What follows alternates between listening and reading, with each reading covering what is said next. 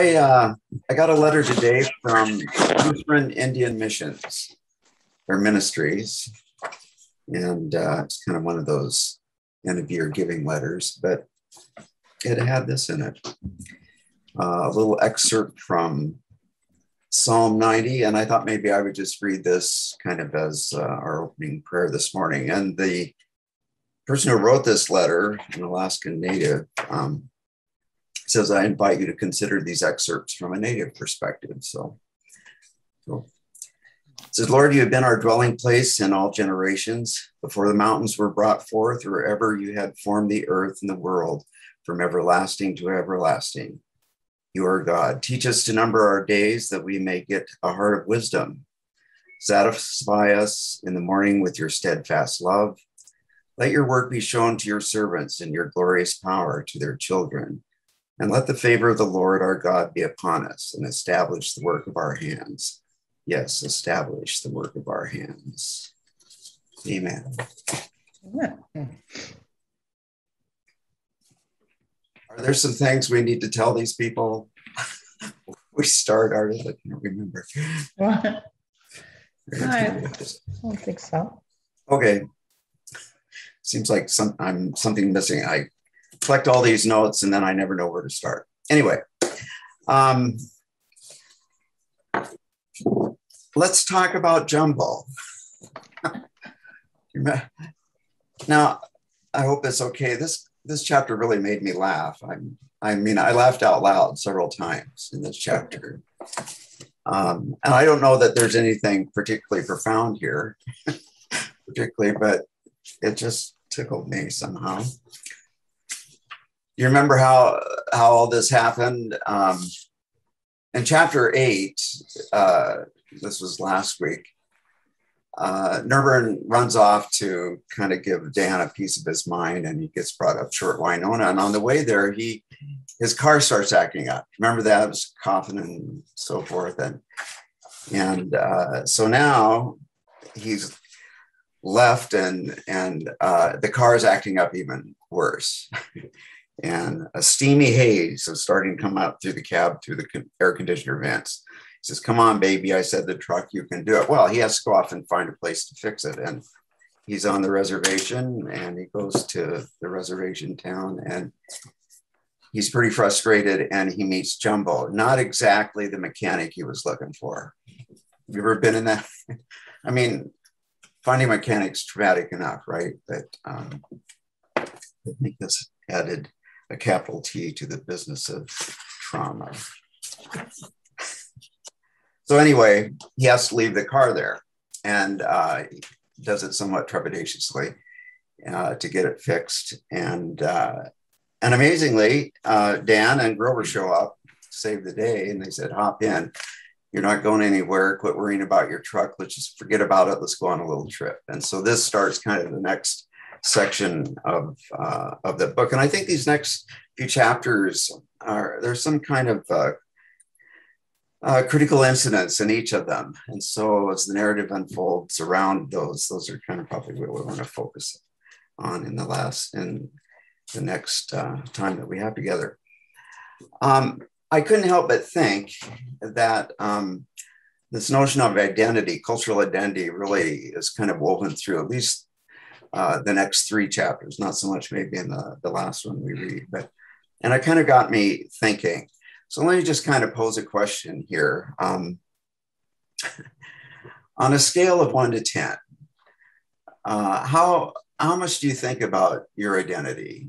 I guess your cultural identity.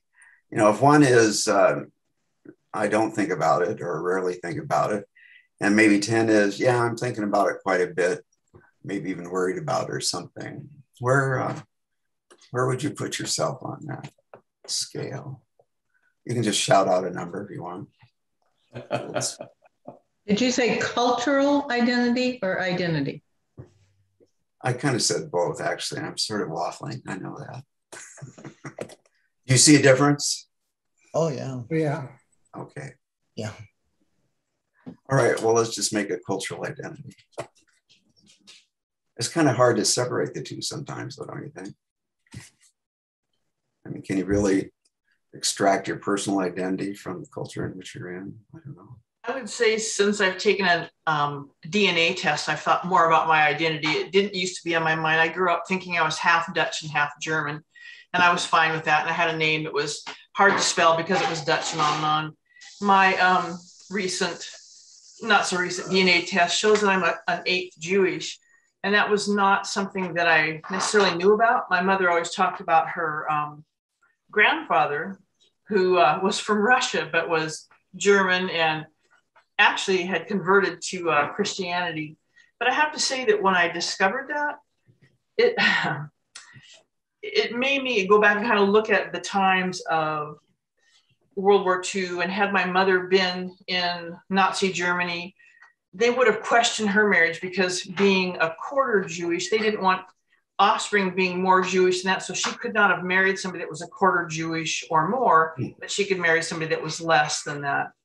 So I thought, you know, through a fortunate timing or something, my grandfather left. It was Bessarabia at that time. But I have to say it did impact me, because I didn't think I was Jewish. And it's not the sort of identity that I was instantly very proud of. It's like I always thought I was Dutch and took great pride in being a tall Dutch person. But being an eighth Jewish has been a real, yeah, I've had to think about that. It's kind of changed who and how I think about myself. But yeah, and my mother's maiden name was Adolf, not that, I mean, that was her last name too, but for her, that was kind of a hardship during World War II, having that as a last name, and she got teased a fair amount. So I thought there's things that happened that shouldn't have to impact us, but yeah, they do have a bit of an impact. I was surprised.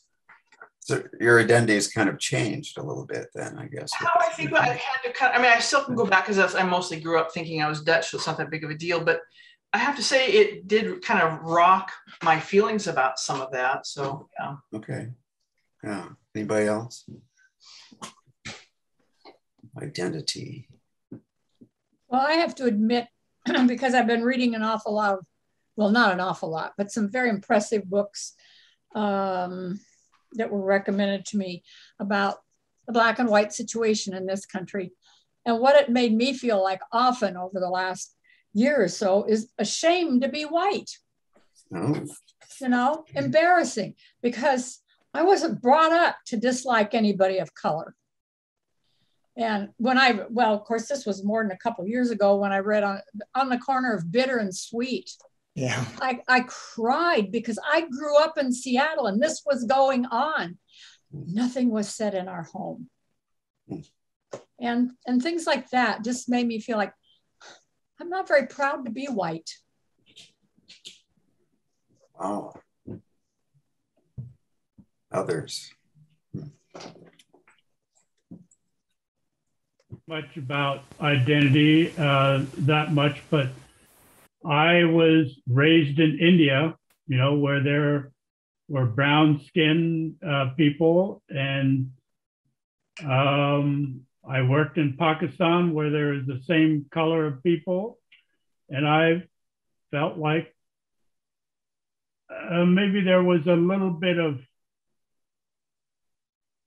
could be a little bit of superiority, but I tried not to be superior with people.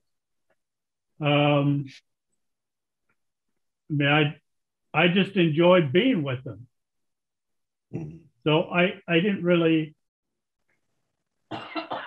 think about the color of my skin that much.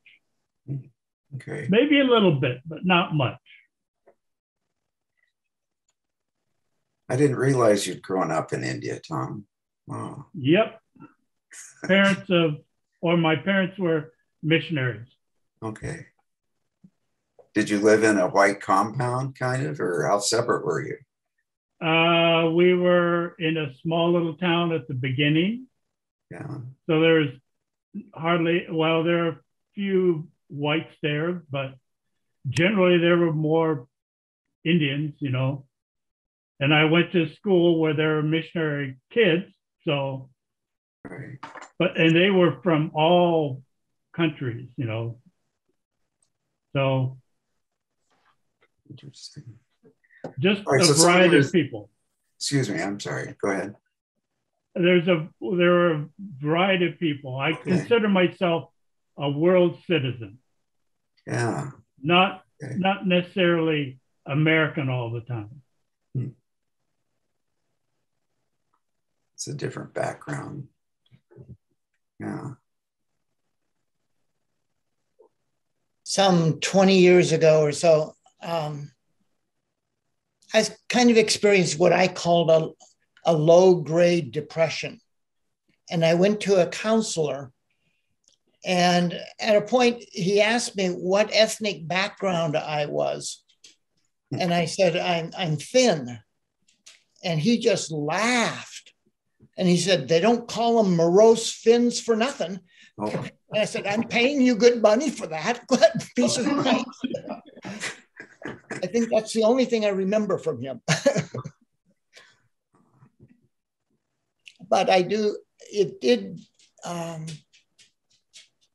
make me aware, I guess, of some of the ethnic, at least, influences upon me. So what kind of goes into a cultural identity, do you think? It sounds like some of you have kind of changed your thoughts about yourself based on some experiences. I never got a straight answer out of any of you, whether you're thinking more or less about it here, but that's all right. Well, didn't Just Mercy start us thinking about that? How's that, Don? Well, and maybe before that, I read a book about called The Mayflower, and my ancestors didn't come on the Mayflower. That was 1620, but they came in 1630, and the Indian people had pretty well already been wiped out by epidemics of white people's diseases. And beyond that, why, there was some warfare early on. So that book made me think about where my ancestors were and what they were doing after they got here, and it wasn't very rosy. I think my aunt, the genealogist, wanted to paint a bit rosier picture than that, than the way things actually were, and the natives were not considered. And that we were ripping off their land. The ancestor who did the immigrating, by the end of his life, quote, owned a lot of acreage and raised cattle on it. But anyway, so I've been thinking about these things for quite a while. I think my dad had never been out of Iowa until World War II. He went into the Army Air Corps and was stationed at an air base near Montgomery. I'm pretty sure it was Montgomery, Alabama. He said it was a great place to spend a war if your skin was the right color. And so I think he was fairly shocked by the racism that he encountered in the early 1940s in Alabama. So in addition to kind of our beliefs and practices, values, I guess, even relationships, kind of life experiences, all kind of coalesce around this and producing kind of a cultural identity, I guess. Language is another thing. Language, okay. Any other kind of features to cultural identity that are important, you think? I don't see anybody identifying themselves as American culture, though. Everybody's talking about where their people came from. Yeah. Opposed to, because I think the cultural American is very distinct in this world. And can you describe it, Barb? It's a feeling of optimism, I think, of aggression sometimes. I think it's very open. I think of the cultures in Europe were very closed, especially economically. And the whole idea of you can be able to become what you want to become in this country. And I know that there's very many limitations to that, but it is a persona that we think of, I think, when we think of Americans. I wonder, is that what we think of if we're white versus? Well, I said there's plenty of limitations. I'm not trying to saying it's all golden. I heard that, yeah. But I'm wondering if that's more of a white understanding of an American. Well, we're all white here, so I guess that would make sense to me. Well, I'd like to add a different perspective. What's that, John?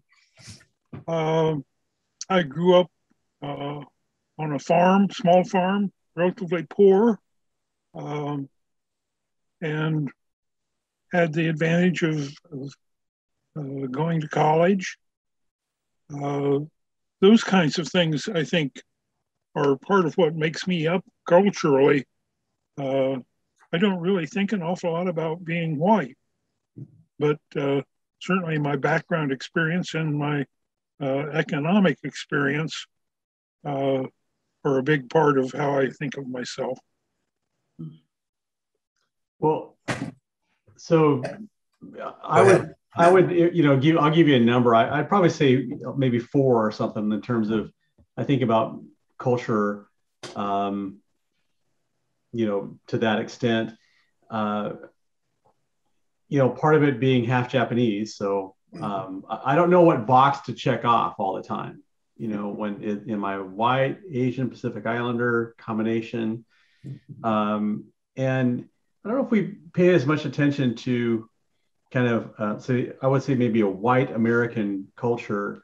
But I had an experience today that that kind of brought me back. I was at a meeting for Presbytery with, well, some other folks within the Presbytery. It had to do with wanting to reach out to some of our Korean pastors to get them more involved in the Presbytery. And there was this one Korean elder who has this idea for something. And you know, we were having this conversation. I was throwing in some ideas and stuff like that. And I realized as the conversation went on, it's like, well, no, really, this is the idea from this elder, this Korean elder. So there's enough of, you know, similarities among Asian culture that, you know, I realized that I kind of put myself in the situation like, this is my mom, and I'm just listening to what he has to say. And I have to respect him because he's my elder. And in the end, it was like, he has this idea, but it'd be better if it didn't come from him. It would come through some others. And as co-moderator of Presbytery, you know, that I have a particular role. Mm-hmm. And I found myself in the conversation thinking about how different that is from sort of what I would think of a white American, you know, kind of interaction. And I found myself as sort of like, I am the son in this situation, and I need to, you know, respect and honor what my elder father, you know, if you will, is saying. And I found myself just kind of slipping into that and realizing, oh, I'm figuring this out now, you know. So kind of straddling two ways of thinking. Yeah. Wow. And in that conversation, realizing how that makes so much sense within, say, a Korean, you know, Korean hierarchical, patriarchal sort of culture, which is, you know, Japanese similar, that, oh, well, this is kind of the way you do things. Yeah. And so I get it now. It just took me a while. I had to kind of shift a little bit. Yeah. So yeah, I do find myself thinking about some of these things. That's interesting.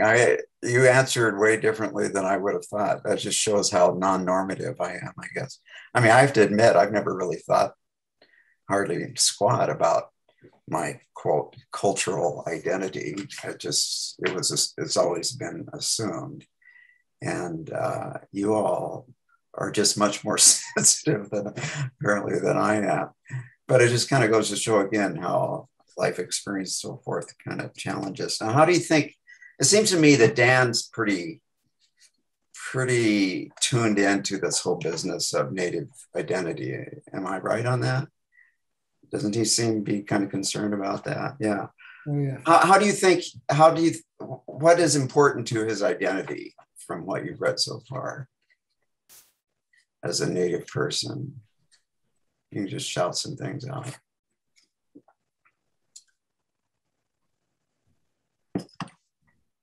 What's he afraid of losing?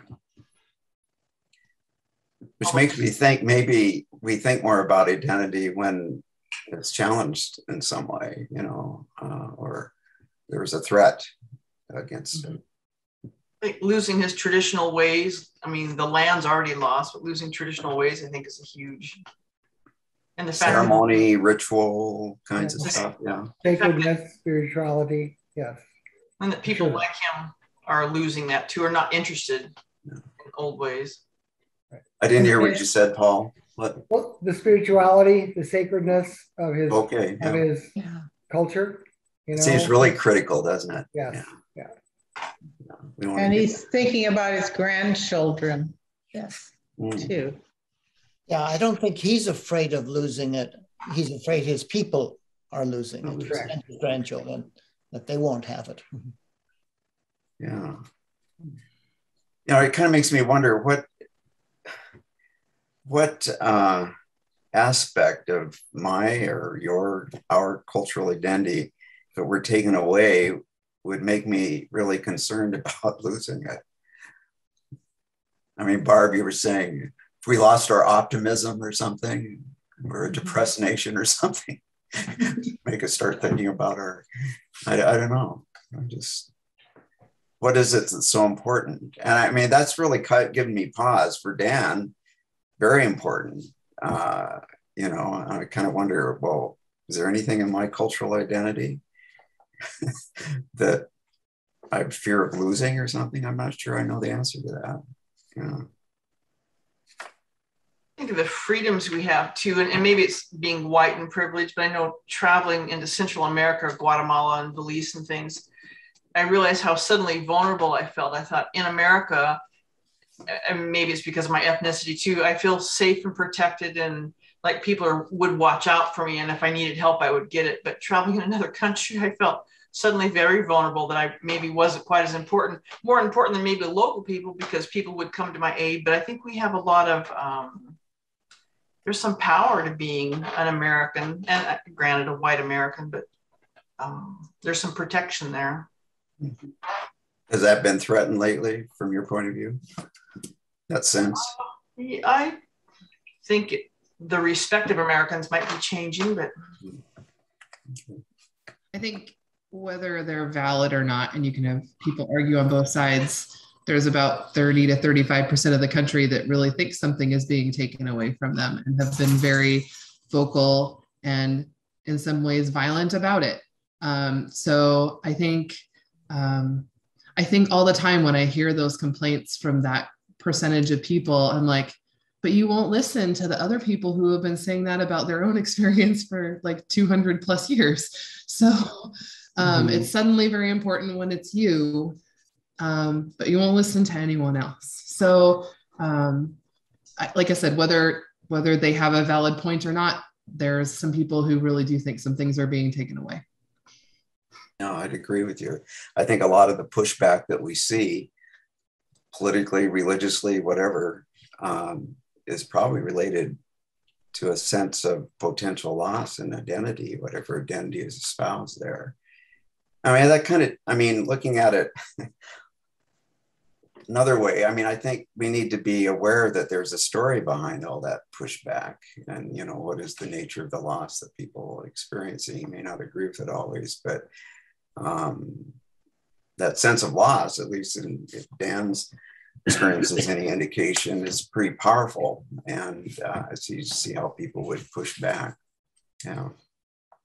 I think, go right ahead, Don, excuse me. Our country is headed towards a state where white people are going to be the minority. And I think a lot of people are threatened by that. Mm-hmm. I don't feel threatened by that, but I think a lot of people do feel threatened by the idea of becoming a minority in our country. I think another thing is that we whites or Americans feel that we know better than anybody else how to do things. We know how to change things. We're not willing to listen to what other people have to say. And I think another thing is that we're considered as arrogant and loud. Yeah. Gee, thanks. Yes. Go ahead, Ardith. Well, No, it's when fine. we say our country, you know, it's not, you may be thinking as a white, you know, fairly privileged American, but it's not, it's much broader than that. Other people would call it our country too. They might come from quite a different cultural background, but we are so presumptuous that we think of our country as, from our experience more, I think, than we do the whole. Well, Fair point.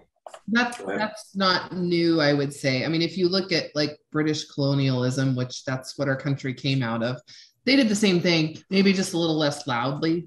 I think we're a little more brash, like Tom was saying, about we're the fierce independents that are going to tell you what we think. But that concept of we know the more civilized way of doing things, we kept that from I shouldn't say our, because you know, all of us aren't descended from the British line, but like from that like parent country piece. And so it just extended to one of its offspring, I guess. Kind of became part of our national character, I guess, didn't it? Yeah. Excuse me, I cut somebody off. I'm sorry. I said, I don't think it's new. I just think it's, we like to think of things from our own perspective, and everybody does. Other countries and other cultures as well. But as Sarah was mentioning, it's kind of interesting as we're sitting here as a bunch of Presbyterians. I mean, if you look at what Scottish Presbyterians were doing, I mean, they were being sent all over the world to civilize the rest of the world. And so, I mean, I guess maybe we're direct descendants of that. But I mean, I'm only half Scottish, so I'm not copping to the whole guilt plea. But I think it's an interesting thing, and just in terms of trying to fit in. I mean, my father was, you know, the first generation American, and you know, he was raised going to Greek school and you know, trying to maintain their culture and all the rest of it. I mean, he could not wait to get out of the house and be done with his culture. I mean, he was sick and tired of it, and you know, he had hundreds of cousins, and he kept in touch with one of them. I mean, he couldn't stand it. He just wanted to be American. I mean, he didn't see the point of going to special schools and separating yourself from the rest of the community. And so it was funny though, because my brothers and I picked on him the rest of his life about if he had just taught us something Greek, we might have been, you know, had some interest in our culture. He's like, trust me, I knew it. It isn't worth it. Move on. So, wow. Wow. Well, being raised in a household of music and loving to sing, and growing up just after the Second World War, there were all these patriotic songs that we were taught in school. I don't know if other schools did it or not, but in Seattle, Ballard. And boy, I loved to sing those. And then in high school, we had a song about, that was the words that are on the Statue of Liberty, where you're supposed to be welcoming all these people from every place. Tired. Yeah. And now I couldn't sing any of those songs. I don't feel I live in the land of the free and all of these terms because of what has been coming out so much in the racial disparity in the last couple of years. I think people being shut up at home because of COVID, there's just been all this much more in the news and what's happened to Black people and people of, you know, different colors, how they're treated elsewhere and stuff. And it's taken all my joy out of so many of these things that meant something to me. And I'm not proud of it. So your identity's kind of been shaken, really. Yeah. Yeah, it has. Okay. See some nods out there. Simplistic. Now, we need to kind of get back into the book here, maybe, but let me just ask one other question. How do you see your identity as a Christian in relation to this discussion we've had, your culture, whatever? Is it distinct? Is it part of, one and the same? How is it affected by the culture that you identify with? Christianity teaches us to love all people. All people are our neighbors. Preach it, Rosalie. It's good. I'm proud to be Presbyterian. Mm. Why? Yeah. Keep talking.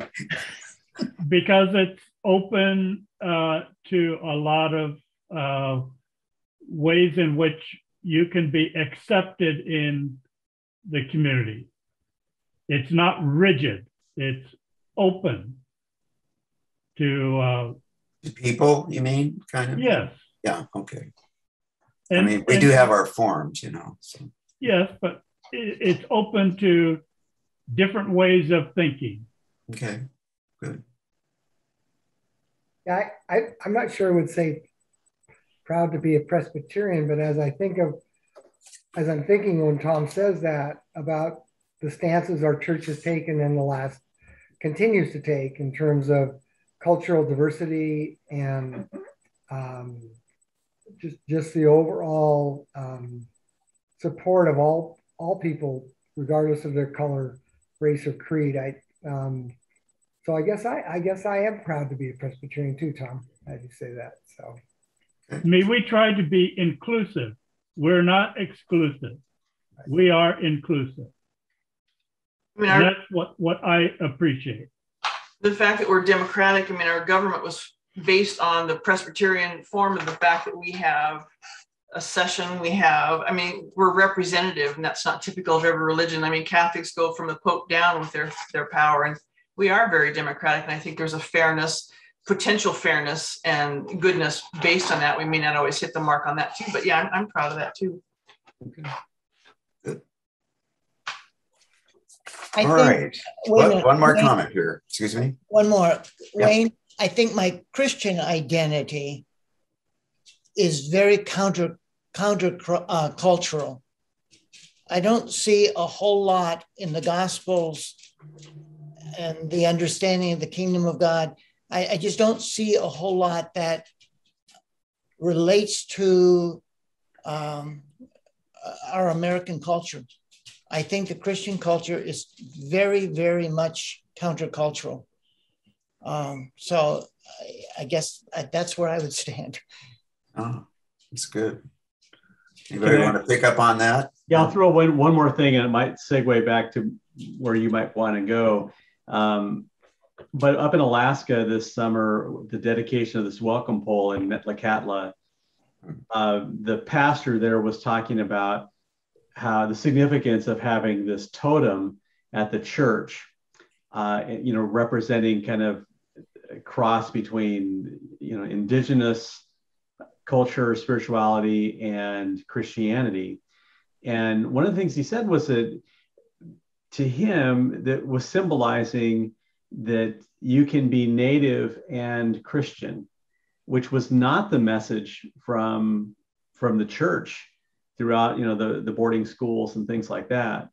So there's a part of this discussion for me is making me think a little bit about, yeah, Stan, I agree with you that Christianity is countercultural, but at the same time, go ahead.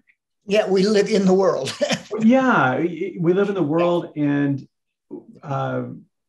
there are things, the ways that we might interpret faith or exhibit our faith that we cannot pull away so much from our culture. And the importance of having conversation around it is that it opens us up to realize that our lens through which we see Jesus and through which, Jesus works to see through us, if you will, or into the world, however you look at that, it's not the same for everyone, but we can learn from one another, in the context of conversation.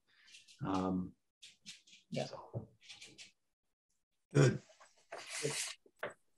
Well, having kind of gotten obsessed with his national identity. I guess I came up with a little alliteration for the next 3 chapters, and I was probably really stretching it, so forgive me. But so chapter 10, the ponytails and jewelry, I see it's kind of identity is form without substance. So kind of phony identity. There's a point in there, we can talk about that. The chapter 11, selling the sacred, is sort of prostituting one's identity. And chapter 12 might be sort of changing or expanding or growing one's identity, that on the chapter entitled Welcome to Land. So I would invite you to, as we go through these, if there are some passages that speak to you, and surely there's some good passages in here, feel free to pinpoint those and read them and make a comment about them if you like. And that'll kind of get us started. But this chapter 10, ponytails and jewelry. So Nurburn is abducted, and they're off on a road trip. Yay. And he needs to call his family, and they stop for a double bacon cheeseburger and fries, as I recall, at a truck stop on the road. And there's this hippie family there, or what Dan refers to as a hippie family. Remember that? It's parents and a couple of kids in an old school bus, and it just sets Dan off, kind of irritates him. It's kind of an irritant. You remember why he was so irritated? Just jogging your memory here a little bit. He thought they were Indian wannabes. Yeah. Yeah. And what really bugged him was that he was afraid that if they saw him with his long ponytail, they would just zero in on him and want to talk to an authentic, Indian and take his picture and so forth. And he just gets really upset about that. So it's kind of like form without substance. Now, Ruth kind of raised a question. She says, well, is Dan being fair in his assessment of these hippie people? I mean, how fair is that? They wanted that identity. Why couldn't they have that identity? Actually, Dan actually says, people want to come to our powwows and dance, they can do that. But somehow Dan senses that these guys, there's just a phoniness about him. And I'm not sure quite why he thinks that. What is it that really irritates him, do you think? Martha, you were shaking your head. Did you have something to say? Trying to unmute myself. What? Okay. I'm trying to unmute myself. It's just his prejudice too. I mean, he's coming with his baggage. He's coming with his baggage. It's real baggage. But I just think of if we were someplace visiting another culture, we would be curious. We would ask questions. We would take pictures as a tourist. It's not any different. But it did. You asked us the question. What? So it's harmless then, because it's normal? Oh, yes. It's Well, those hippie wannabes in the van, yes, they're harmless. They're in their way trying to understand. They're valuing what they're learning about Native Americans. That's all. That's what they're doing, is valuing them and trying to understand them from their the place that they're at. But so you Bob asked the has question. Another thought on that. Go ahead, Bob. Well, I got to finish. The only note I took here is you asked where our perception of Native Americans came from. And I can picture traveling. My dad would like to take vacations and we'd go out west. And I can remember the women sitting there in their native clothes doing some native thing, like weaving probably on a loom. And that my dad taking pictures of them. And so when Dan said his mom sat there and people could take a picture for 5 cents, I thought, oh my gosh. I think the people we were seeing were just either hired by a museum or a cultural stop and to sit there and be representative, or maybe they had the box out like a busker to get their picture taken, money. So, go ahead, no, Bob. I think Grover was more willing to forgive and assume that people were trying to learn something about the culture. But I think Dan's big problem was the presumption. I mean, he didn't want the hippie guy from the bus coming over and talking to him as though the fact that he had long hair and some Indian jewelry made him understand Dan. I think it was the presumption that somehow, that they could communicate and he already understood him that really bothered him. I think you're right. Oh, yes, I would agree with that. Being taken advantage of too. On page 120, it talks a lot about how the people would, or it must have been his grandma would take sit on a blanket, they'd take a picture and give her a nickel. And pretty soon he said they didn't even give her the nickel. It's like, she never made any money. It's that same thing of being a novelty, being exotic, adding color to the culture. And I think he felt it was not a fair, it was a novelty. It wasn't because people wanted to understand. It's because they were taking advantage and gleaning the best of Indian culture because it made them feel better. It made them feel novel. And I think he just felt taken advantage of. Because that's all because they were not in a position to understand. It was not their culture. It's not something you can read a book and go visit someplace and understand. So they were, you suppose a Black person, if we went and did a little mission trip someplace and asked questions, and I suppose we wouldn't try to act Black, but we would, it depends on the sincerity of the people. And so I guess that's what maybe you were saying there, Bob and Jody, that I think Dan is coming from. He's an old man. He's 80. He's seeped in it. He's absorbed he's living his parents and grandparents' culture, I just think he's having a tough time of it.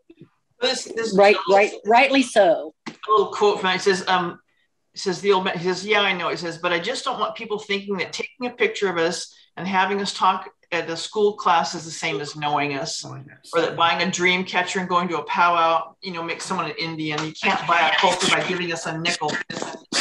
I think he felt it just cheapened them. Yeah. You can't really know us. And I think that's the superficiality of that gets him concerned. So, identity is kind of a form without substance.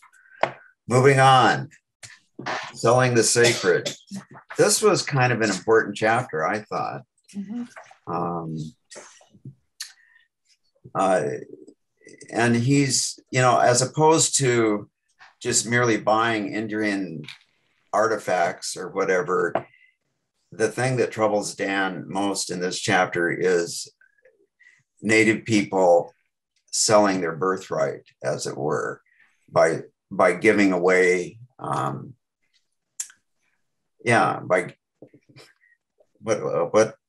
selling sacred items or their sacred ways. He calls it their birthright. And that really bothers him. And I think that goes back to what somebody said earlier about he's hoping there's a legacy left for, his children and grandchildren. And if they give it all away, then, it's kind of a problem. So he kind of gets into this thing, what makes something sacred? And I thought that was really interesting. Did any of you catch that on, I think, page 126, 127?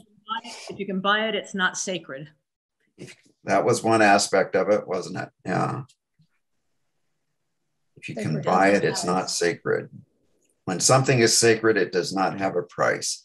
I don't care if it is white people talking about heaven or Indian people talking about ceremonies. If you can buy it, it isn't sacred.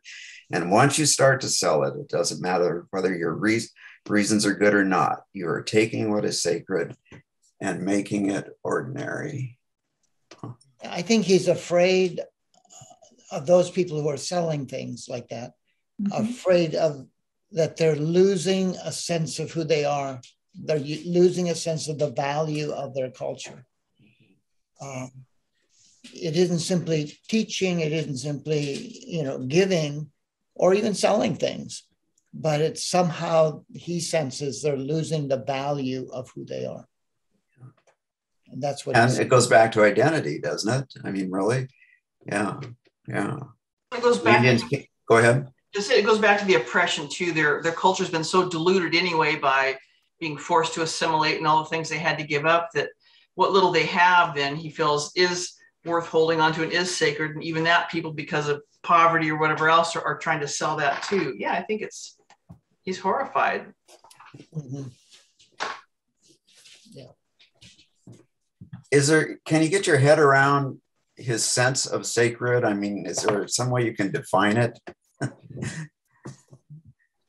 in a meaningful way? Anybody take a stab at that? What makes something sacred? We can kind of turn that around on our own sense of what is sacred too, maybe. What he says is what we have in our hearts and in our ceremonies. That's what's sacred for him. Now, I'm not sure if I can define it any more than that, but in our hearts and in our ceremonies, he says. That's what's. He goes into a little discussion this when he was talking about tobacco. That tobacco that you smoke recreationally isn't sacred. It's only sacred if you make it sacred. Make it sacred by giving it or doing something other than earning money out of it. Mm-hmm. Does that inform your own sense of what is sacred as a Christian at all, or do you make a connection with that? Well, with the tobacco, it was sending the tobacco, the smoke up to God, so it's communing with God. Right. And it does have a connection. There was an aspect of promise or fidelity in that, as I recall, too, when that was being discussed. Yeah. Yeah. I think as Christians, we have certain customs and acts that we carry out that help connect us to our faith. A woman who I worked for me that, and I think her husband was a quarter or an eighth. And so her kids are Jamestown kids, and they took the language classes, the Jamestown language classes. Her son was quite artistic. He did some carving, some painting, but I know as they grew, they both married non-Indians, and they got caught up in life, and have, I don't want to say they've drifted away, but their lives are consumed with just living, and not necessarily, I think they've kind of lost their connection. I don't think they've lost their connection, actually. They're not as active in their fellowship, or whatever you want to call that, with their native roots. And I kind of think that's a little bit about what he's, it's the people are losing their connection. And I see that in this little microcosm of a family, that really good people, but life carries you on, and now you've got one more division or segregation from your roots, and I think it must be scary. Would be scary for those elders that are trying to continue this sacred communion with the earth, or however you want to describe that. So. And Paul, do you think part of that is, as some of those native groups have married into the white culture over generations, their outward appearance changes?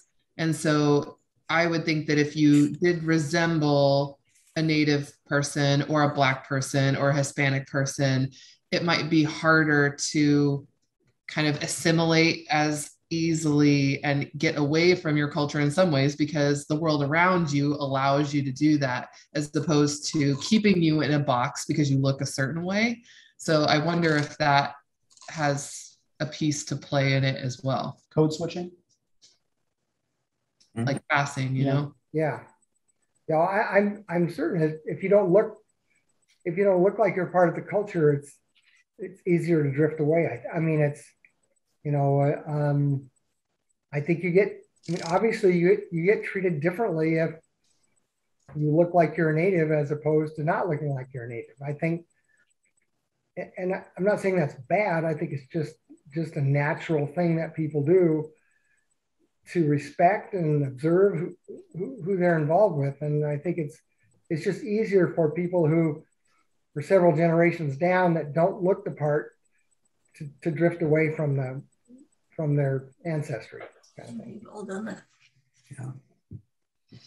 There's something I wanted to comment on this chapter, and to me it leads up to maybe what's sacred, but it was the intimacy between Dan and Grover, you know, as they're in this car traveling, and as it's getting dark, you know, they begin to sing a little bit, and then the author, you know, is very touched. In fact, he almost begins sobbing because, well, he was sobbing because of this very special sharing between these two men, which I thought was almost like preparing them for the sacred part later. But I think there's something so important about the intimacy that happened with these men at that time that, to me, I don't know, to me, it's somehow tied with religion. It's somehow tied with what's sacred, or maybe it's like when you prepare yourself for worship. These guys were preparing themselves to be maybe near something sacred too. I just thought it was such a touching time. Mm-hmm. Well, wasn't it the next morning then when they had the fire and the drumming and the tobacco? Yeah. Yeah, actually, I would agree with you, Jody. That was the next chapter. Yeah. So, Paul, what you were talking, it made me think of Bob then talking about his dad and the Greek culture of you know, being steeped in that. And I read a book about an Orthodox Jew, the woman marrying into that culture and then escaping out of it. And so if a culture is very different from the culture around you, then, which I haven't experienced, that it just seemed very similar. And I would say maybe for me, what I can relate to the most is when I read things that are about an agrarian culture, then that was our identity more in the past of America, and that we're left, that's more of a rare thing anymore, especially to be a farmer. You might live in a rural setting, but you're not necessarily a farming culture, agricultural setting. One more quick. Yes, I think that what you say that them preparing the Grover and Dan, and the things that Dan, when he goes off by himself and reveals things, or he's just out there communing with nature, and he's singing, or that what's going on there for him in that experience, and then how that might be him preparing, knowing, learning what his next move is with Nurburn, I think. He seems to be moving Nurburn along, and it kind of comes to a head in that next chapter, I think. Dan gets sort of steely-eyed and seems to have a sort of rage. But Bob, you were trying to say something there before. No? Oh, it's you. I'm sorry, Paul. Go ahead. I just, reading this kind of gave me a little different perspective when it's talking about the spiritual connection to objects. And we were talking with a friend of ours who's in the Inland Northwest Presbytery, and they had a they were trying to reach out to a couple of the churches in their presbytery that were native churches, and feeling kind of disconnected. And they were, well, like, what can we do to try to help facilitate making you guys feel more a part of things? And one of the things they brought up was this, you know, they have Camp Spalding, and the Spalding name is like all over the place. And it was this group of Presbyterian missionaries that came in and basically took all of their artifacts, and things eventually got sold off to, you know, museums and stuff. And so the presbytery decided they were going to go after them. So they tracked down all of these artifacts that ended up in different museums and different people's private collections and whatever.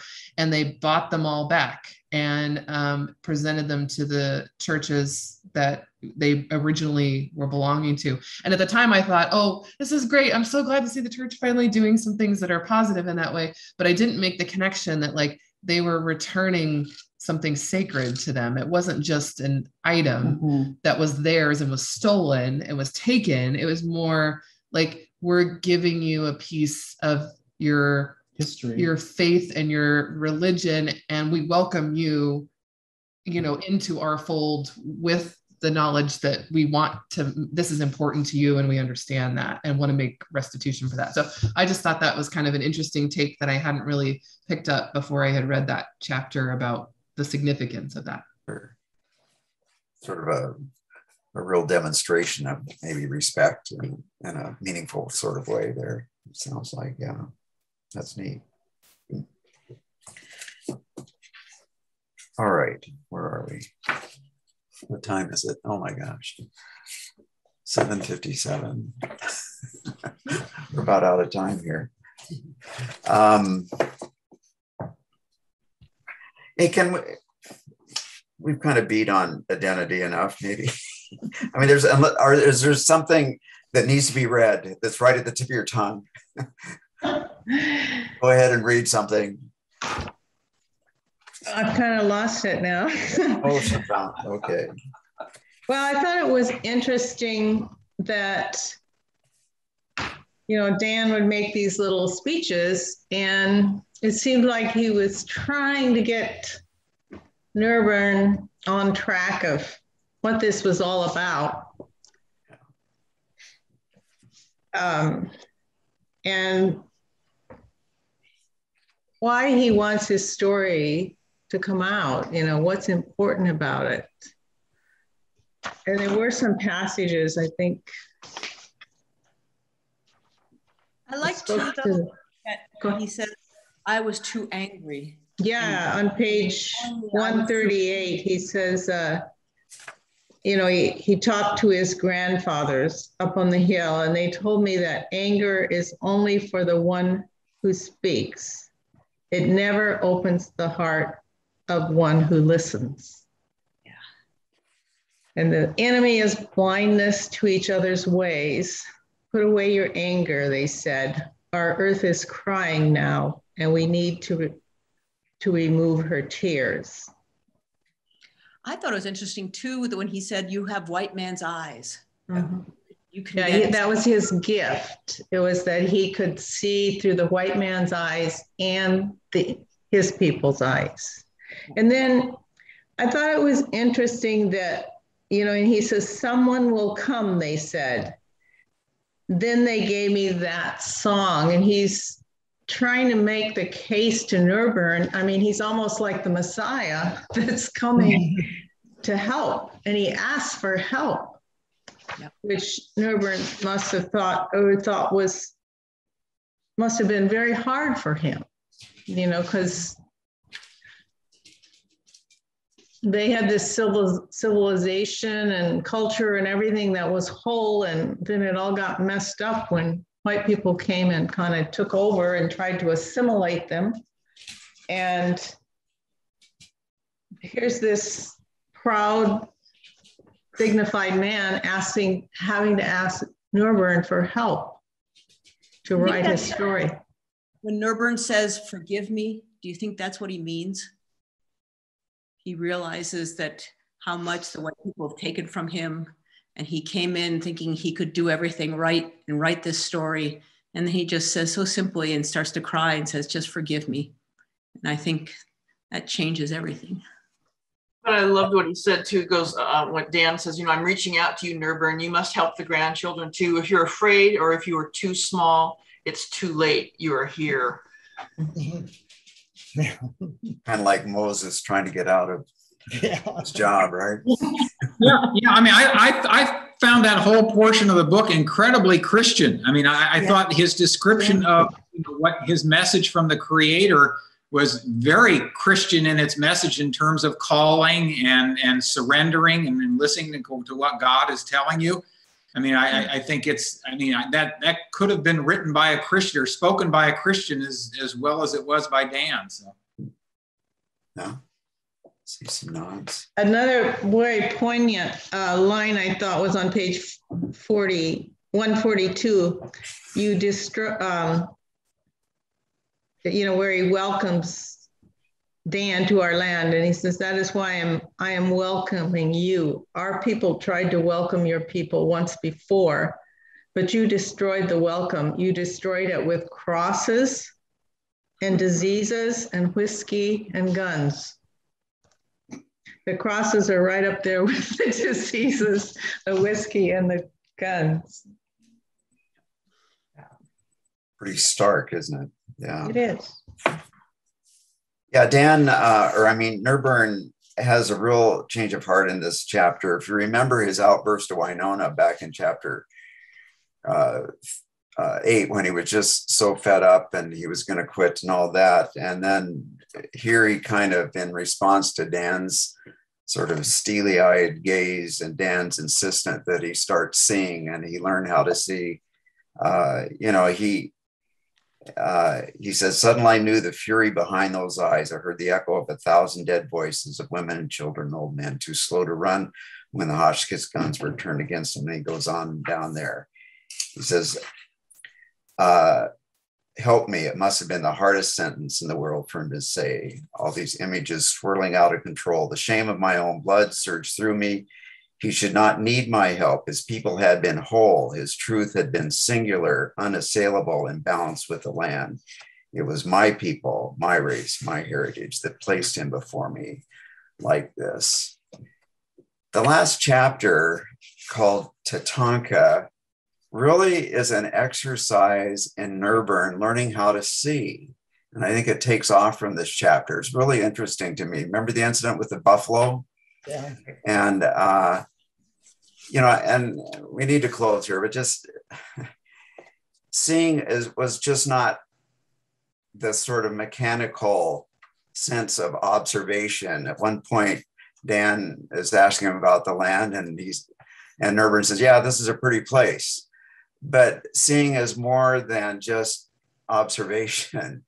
There is this kind of seeing where the thing's seen, it's sort of interactive. You kind of, it reveals itself. And it just kind of reminded me, the whole idea of revelation, it's like, remember Peter and Jesus, and there's a discussion. Jesus says, "Who do you think I am?" And, he says, "Some people think you're John the Baptist or Isaiah or whatever."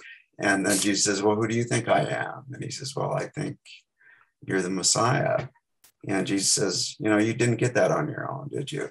And this whole idea of revelation as it is deeper than mere observation. And I really kind of appreciated that point of view. And it's interesting how that applied to even observing the natural order, kind of seeing beyond the mere observation, what is being revealed to you in the process of looking at that thing. And it's sort of, I guess, must be how the land becomes more sacred. It's just not a pretty place in Native spirituality, but it reveals something about the spirit of the land, the spirit of the Creator, and so forth.